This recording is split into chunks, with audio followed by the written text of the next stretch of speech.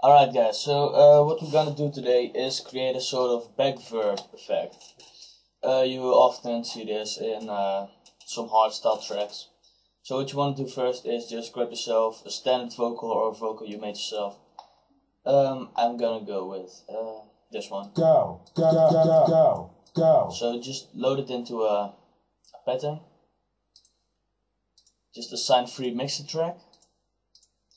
Add reverb 2, preset cathedral, and just turn the wet up so it's level with the rest. Now just listen. Go.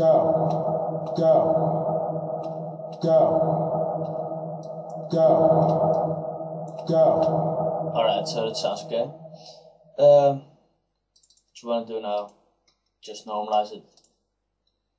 Just create a single block in your playlist.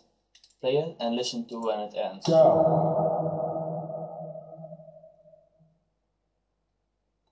Alright, so it ends around about here. Just create a one block there. Alright, now just go to File, Export, Wave File. Now I'm just gonna override my previous ones. Start this. Alright, now what you want to do now is go to FX. Just clone it. You don't really have to clone it. But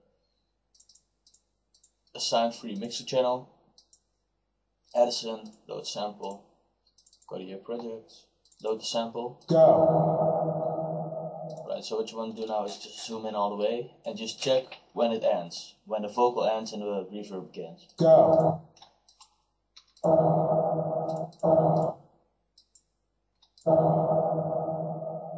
Alright, now that sounds alright. Just save sample as. It's backverb. Gonna override it again. What you want to do now is just get into your project folder, backverb, load it into your playlist. Now just listen to this. Now what you want to do now is just normalize it and reverse it.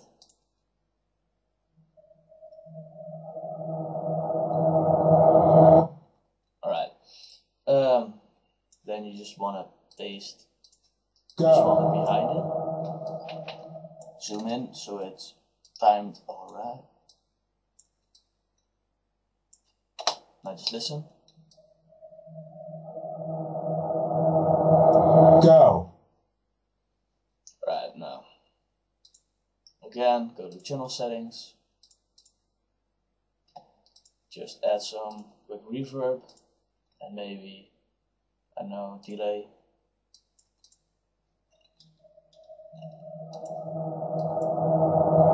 Go. Now, here you have it. Now you know how to create a backverb like thing, effect in Fruit Loops. So I hope you enjoyed it. Check you later, bye.